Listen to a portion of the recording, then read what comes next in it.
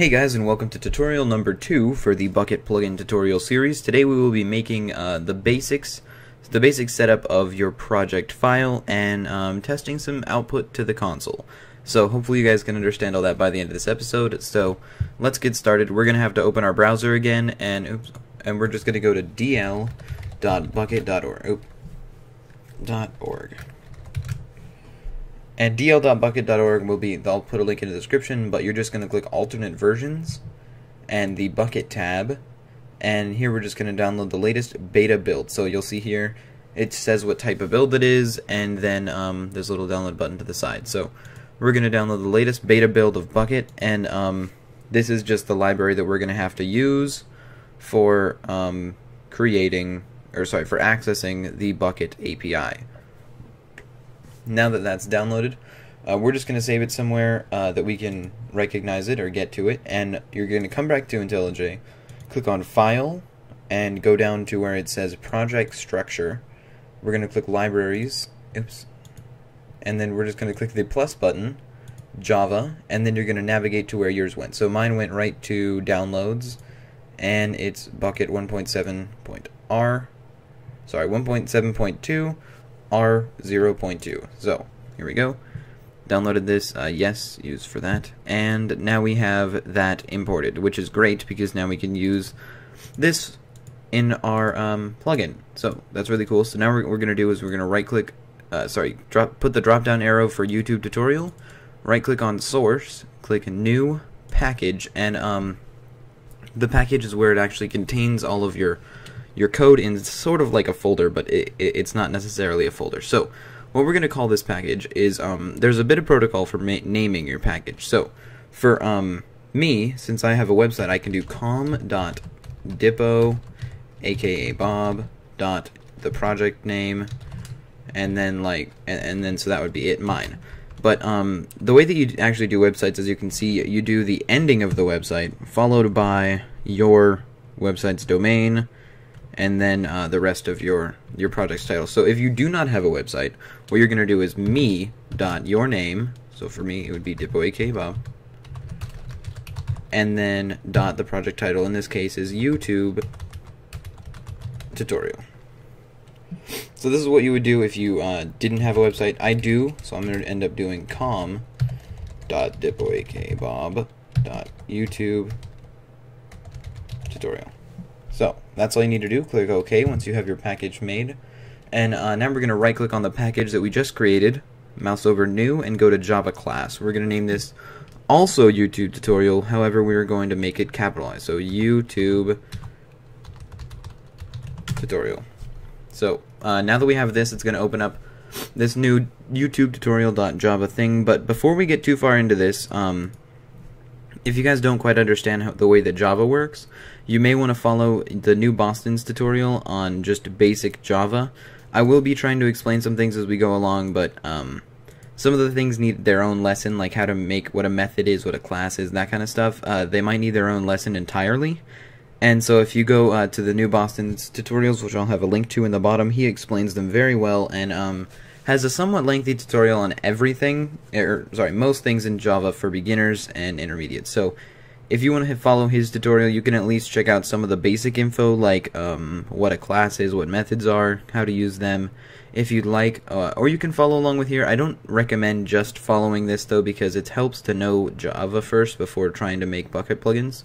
But you can do what you'd like and follow along here if you prefer.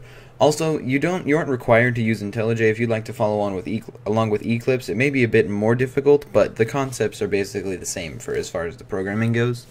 So yeah, let's get into this. So the first thing that we're going to add to the top of this class is the word extends, which is a keyword that does a certain action that I'll be explaining later. And we're going to do Java plugin.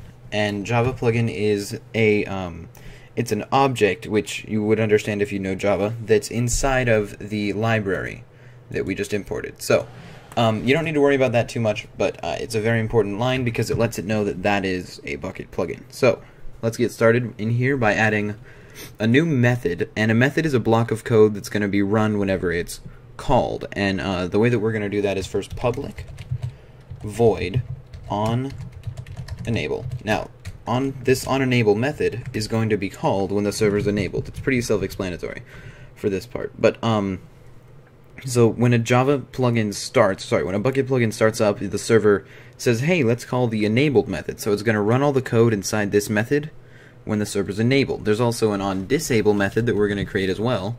So public void onDisable, and this plugin is this method is going to be called when the server is disabled.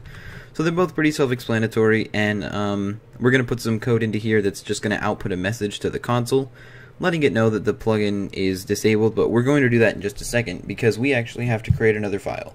So you're going to click on the source folder, you're going to right click, go over to new file, and we're going to name it plugin.yml. This is where it's going to save all the different data for your plugin.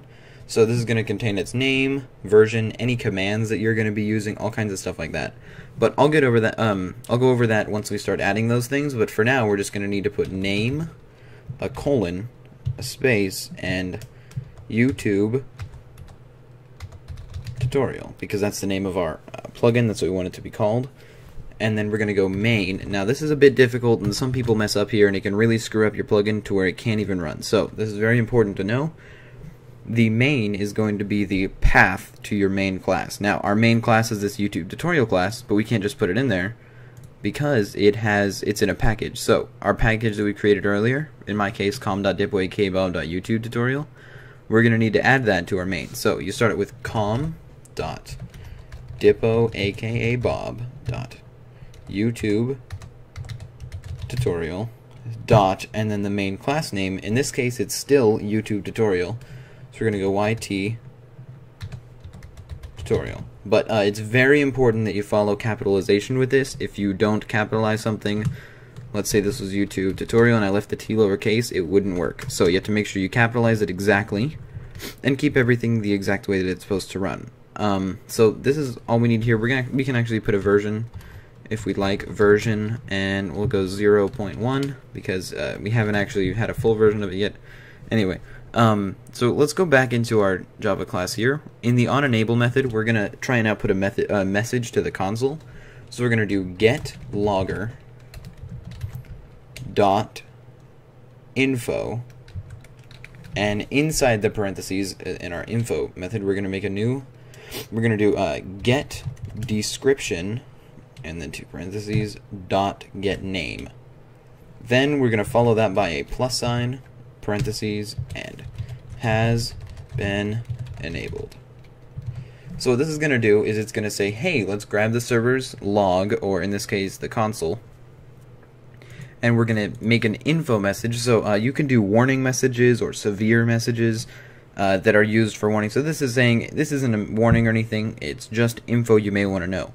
And it's going to get our description file, which is this, and it's going to grab the name, so this little name area that we made right here, and it's going to put that inside our message. And then we created our string here in parentheses.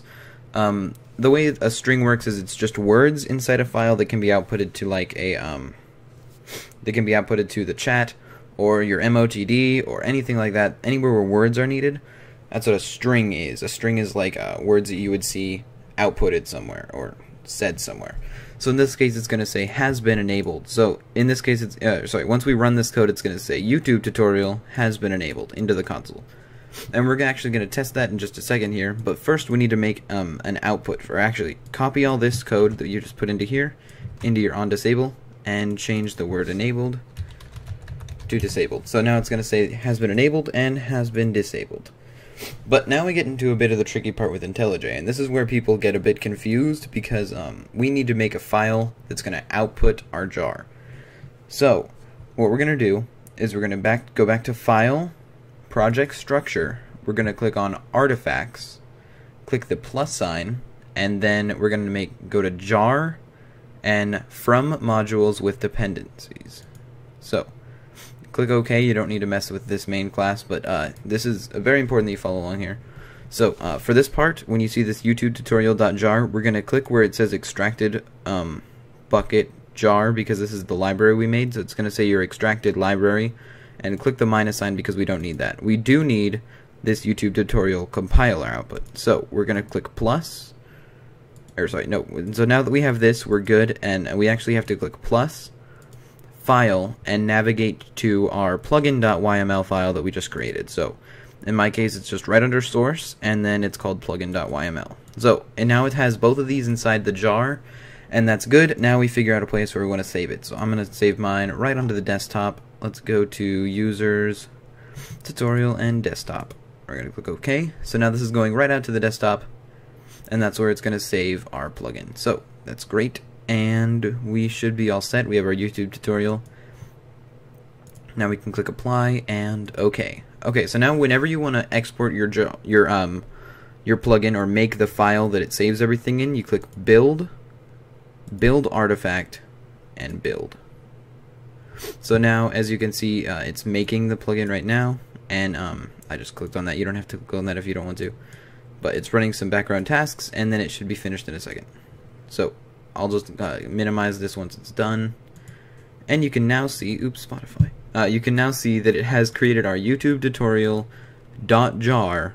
plugin. So I'm going to make a little server and show you guys how you can use this on a main server, so I'll be back in just a second. Alright guys, so I've now made this quick little folder here, and it's just called test server. So I'm just going to click on the YouTube tutorial jar we just made and copy it, go to plugins, and we'll just paste it in here. So now it's in our plugins folder, and I'm just going to click on my run, and it's just going to load up the libraries, and we'll see if we get a little message from it saying that it's been enabled. So hopefully we do, if it could actually load stuff, you know. Okay, there we go. Preparing spawn area, there we go, and done. And as you can see right here, YouTube tutorial, enabling YouTube tutorial version 1.0, and here's our message that we outputted. YouTube tutorial has been enabled. So that's perfect, that's working great, and that's amazing. Let's click this, let's try stop, and you'll see here, oh, it closed it automatically. But it did have a message in there that also said it's disabled.